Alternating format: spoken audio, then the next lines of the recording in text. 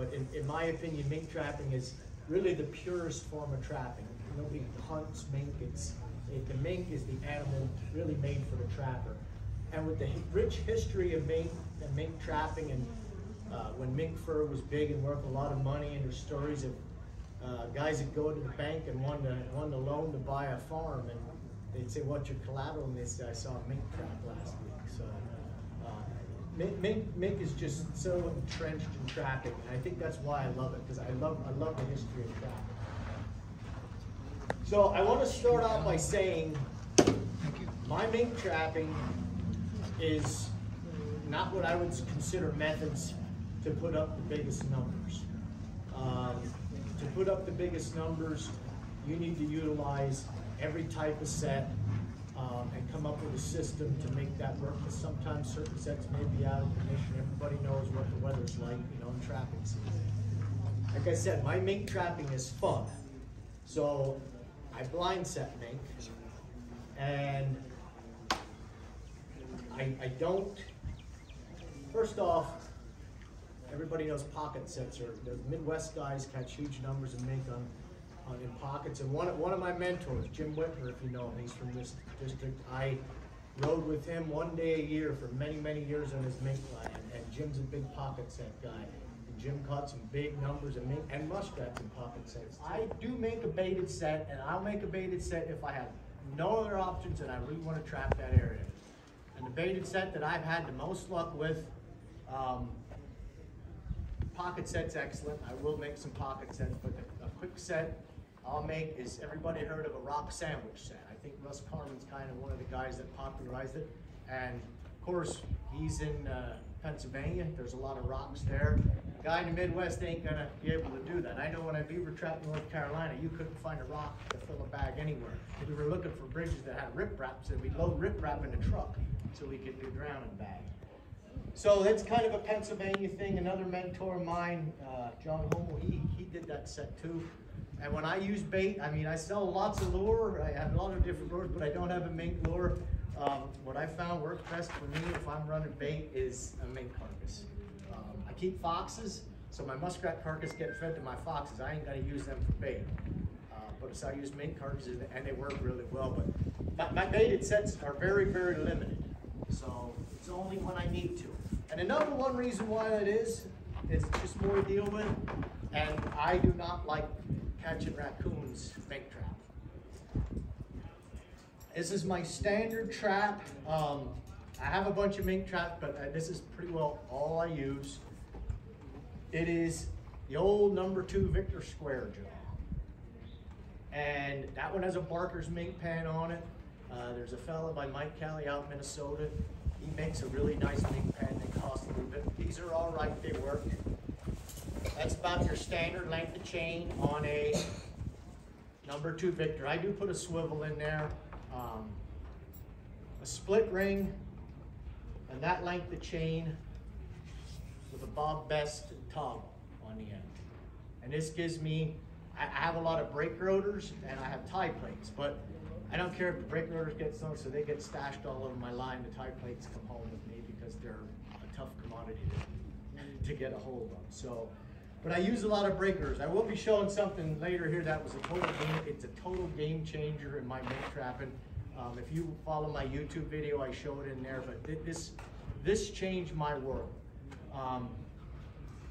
And just on the subject of weights, you see a lot of videos and read books and stuff, and guys that just use a grapple.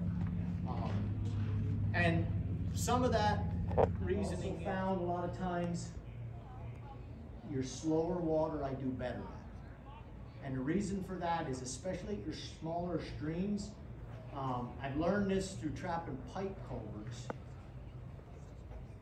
One side is usually better, and a lot of times it's the side where the flow comes out to.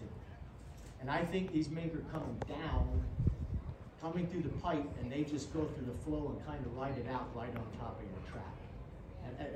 And that's a theory I don't know, but I just know from looking at, especially those plastic corrugated pipe culverts, if it's just a little trickle through, I definitely see the side where the flow hits, I do better. The other thing about those pipe culverts is, that I just thought of now, if there isn't a lot of water through them, those corrugated ones, and I set the entry and exit points of the pipe, just kind of at the edges where something would crawl in and out, you're going to catch a pile of coon. I mean, the coon use those. If the water's pretty deep and a coon has to swim, I eliminate a huge number of coon. But if a coon can walk through that pipe, you're going to catch a pile of those type of sets. But I'll talk about the different things about pipes later. I'll get back to mine. So base rock at your bridge wall.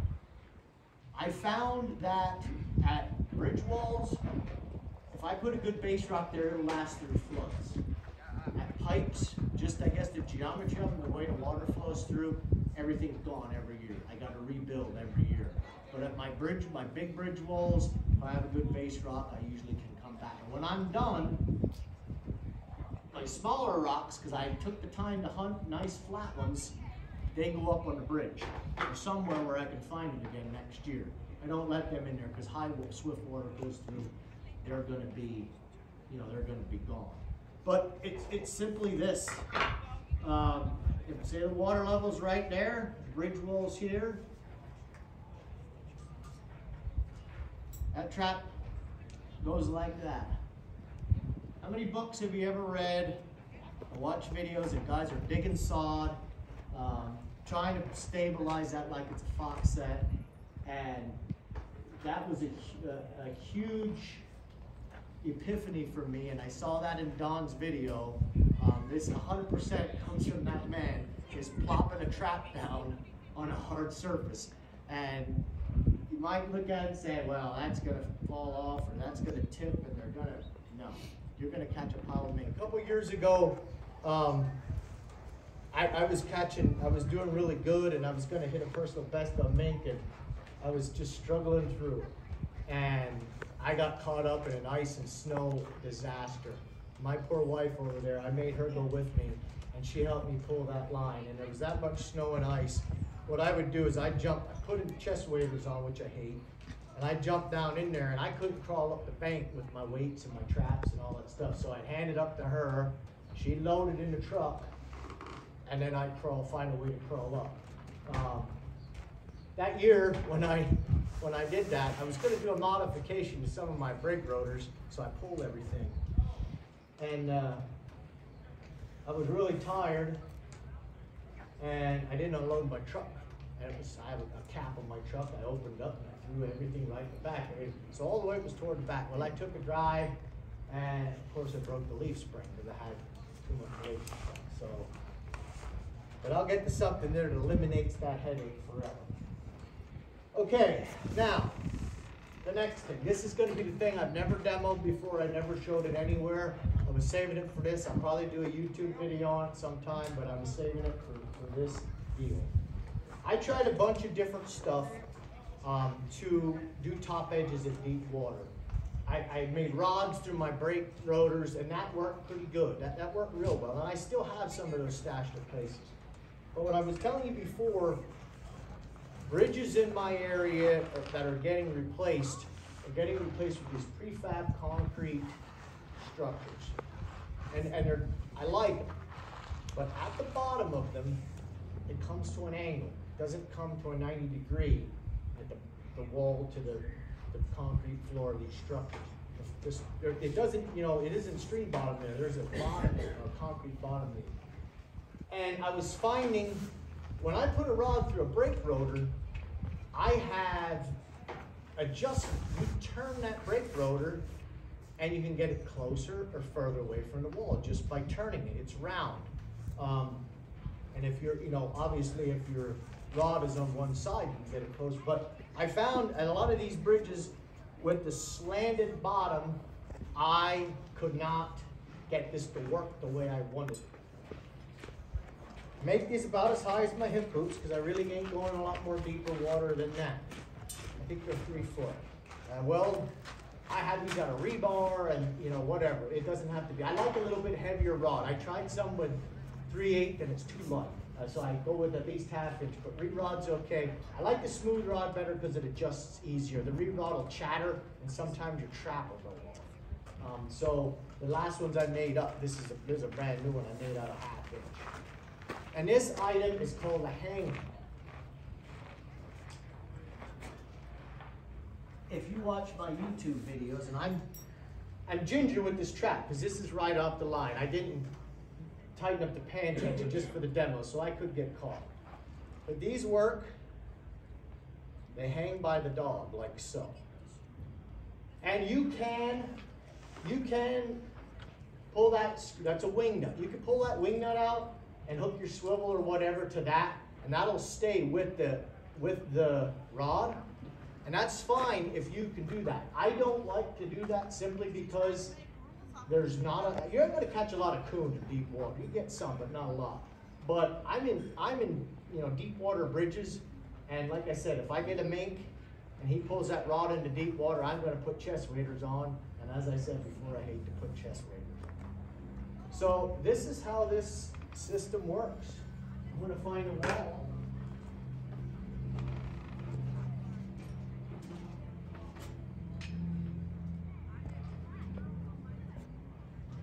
And you're done. That's it. The water goes up, you adjust the wing nut, move her up and down. Sometimes I will put a rock on that T part on the bottom. But that's all that's to it. I will have that trap, like I said, on a weight. But how much simpler can it get to deep water? It's as easy as it is. Now, I just decreased the value of every Victor #2 square jaw on this ground because you can't do that with a round jaw trap. It'll just lean over the side. It has to be a square jaw trap. His name, and it just came to me. I'm really terrible at remembering names and stuff, but his name I think was Joe Salvatore. He was from the western part of the state, and at Don's event one year, Minktoberfest, Dave Eccles brought a device that this man built, manufactured. He used them. He used them on his coon line, and he called them bow ties. And it was a big nut that he drilled multiple holes in, and he ran loops of cable through them. And that wrapped around the rock. He cinched them tight. That's what he used for his coon line. And he gave everyone one to take home, and I took it home. And it's an amazing idea, but I just did not feel like drilling these nuts out, because you're going to go through drill bits on a hardened steel nut, and to make a lot of them, it would have taken some time. And as I said before about John Hummel, he had probably the first guy that ever showed me that rock sandwich set. He used to just take a snare, and he actually used, it's called a Thompson's tree lock, and he put a little bend on that lock, and that made it cinch up, made it lock up a little tighter. And he would just cinch that around rocks. And that worked great for mink weights.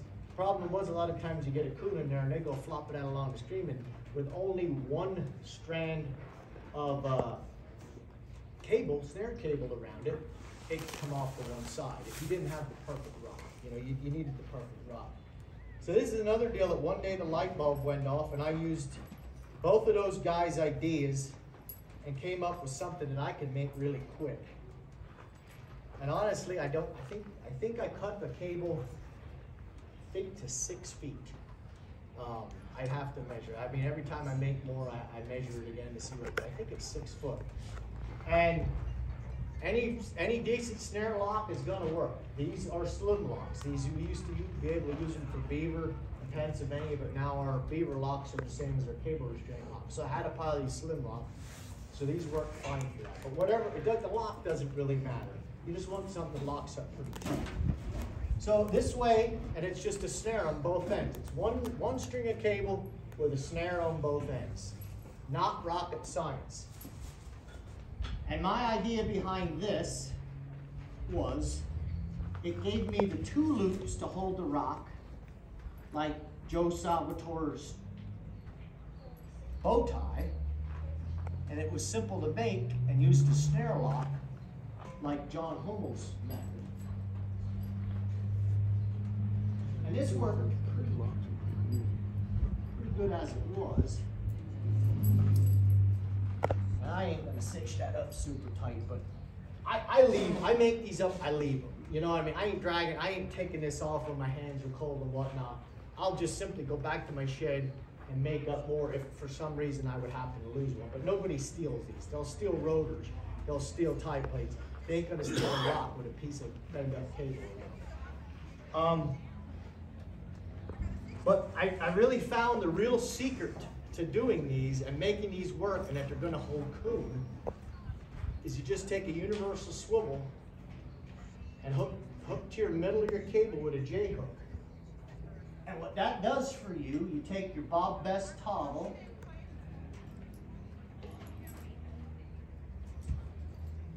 go through there, ginger with this trap. Now what that does is it centers the force of that cable equally on both loops. And why is that important? Because every rock is a different shape.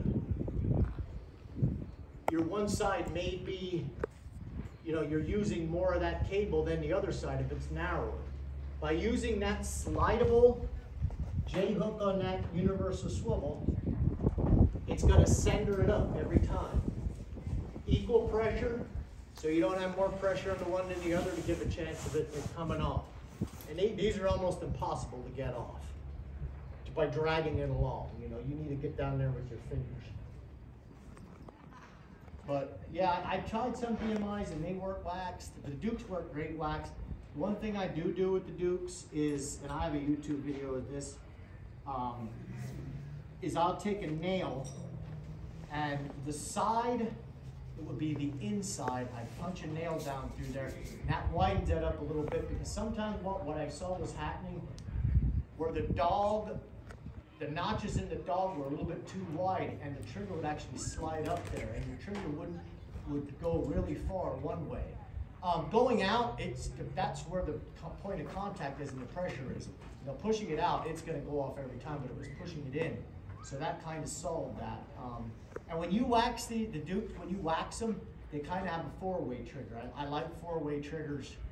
I want every advantage in my favor of that trap going off for me. And I think a four-way, there's a lot of guys and a lot better mink trappers than I am, a lot of big numbers guys, and they're tying wires on there and stuff, and I'm nothing against that. But to me, it's just a personal thing. I don't like to have to add anything to that trap that I don't. It's like I don't use steel screen for canine trapping or pan covers or anything like that. I don't like to have to add anything to it or have to replace wires at the end of the season and whatnot. So I really feel waxing lets me get away with not. It's pretty hard for them to get through. You'll get your fingers in them enough, you'll know it's pretty hard for a mink to get through a wax trap. I know a couple other guys that do it too, and you know they kind of think the same thing. They think once they're waxed, you know you're not gonna miss too many. But yeah, a lot of guys contact me and ask about. I know where I get them, but I don't know the right name. But it's a heavy industrial curved washer. I mean, I'm guessing it's for bolting something to a round bridge, you know, pillar or something. I don't know. Where'd you get them at, Brad? What were you talking about? I get them at a place in Pottsville. It's a steel supply place. But if you look up Fazio Steel, they have a place in Jersey. They have a couple stores. It used to be a Fazio's, but Fazio's has them too. Because we had one years ago.